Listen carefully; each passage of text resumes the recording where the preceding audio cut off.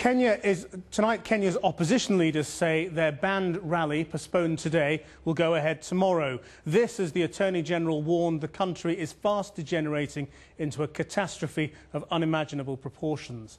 Earlier, police fired shots and water cannon to disperse protesters in Nairobi. Dead bodies still lie in the streets. An investigation will now be held into the disputed elections which sparked the violence, and President Mwai Kibaki claimed he would be ready for talks once the unrest had calmed. But British tour operators have suspended holidays to Kenya until the violence ends.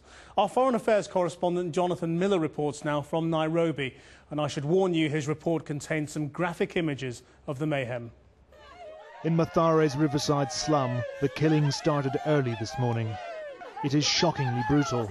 Human skulls hacked open by men with pangas, machetes. We are killing each other. We will finish each other off, this woman laments. I will never vote again. They're killing my husband down there, this woman says. She's a Kikuyu, the tribe of the president accused of stealing the election. Please come, she says. At her husband's side, she says to him, "You are not going to die." But I am dying, he tells her. His attackers were Luo, the tribe of the presidential challenger, who claims he was cheated.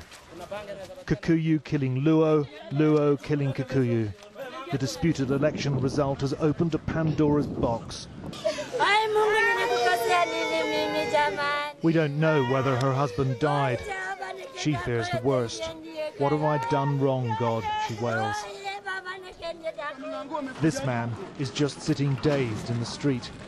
Somehow, he survived his head being hacked open. Down the road, the local Red Cross are removing another body, a man who's been stoned to death. I'd like to appeal to my compatriot to be able to come to their senses and stop this senseless killing. And we live like brothers and sisters in peace and harmony. God forbid this thing does not continue anymore. These distressed people are begging police to help rescue a Kikuyu woman they say has been dragged off by Luo to be raped. Across the country now there are maybe 100,000 people who fled the spiralling violence, which continues unabated in the Rift Valley to the west and in Mombasa on the coast. We went to Kibera, Nairobi's northern slum where 1 million people live, mostly Luo. There's been much looting and burning and killing here. Kibera sealed off by police now to prevent its angry residents from marching to a big opposition rally. But as we went in, we found men armed with crowbars on their way out. A crowd of men outside a church. We tried to find out what was going on, but in a moment it all turned nasty. These men are a Luo gang who call themselves the Taliban. The pastor of the church, we learn, neither Kikuyu or Luo, but he's a suspected supporter of Mwai Kibaki, the president.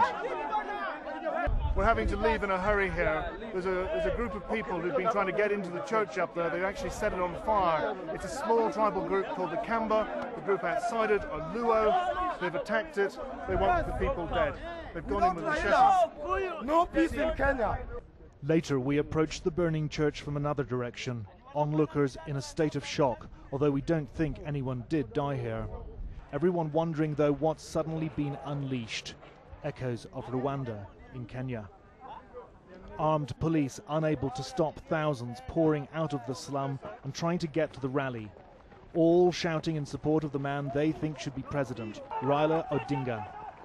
The police playing cat and mouse with these demonstrators all day. Another march starts in a parallel street led by Odinga's people.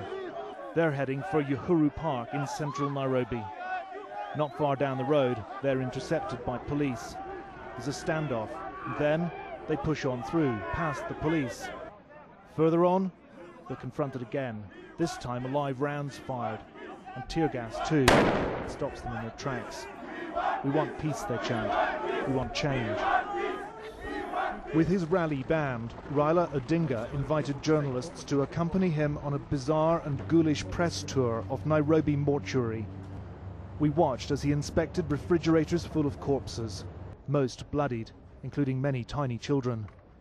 Odinga described what he saw here as genocide. Can you do anything to stop what's going on? I cannot do anything because I've been denied the opportunity to do so by one Mwai Kibaki, who is right now illegally sitting in State House.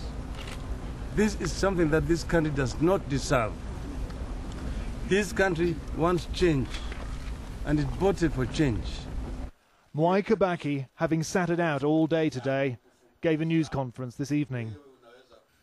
I am ready to have dialogue with the concerned parties once the nation is calm and the political temperatures are lowered enough for constructive and productive engagement. But the temperature is still red hot. These horrific images come from the Dandora district of Nairobi, showing a man being slowly hacked to death today by a gang wielding machetes. He is left for dead on the street. Another of what is now more than 300 people murdered in cold blood here in just under a week. Jonathan Miller, Channel 4 News, Nairobi.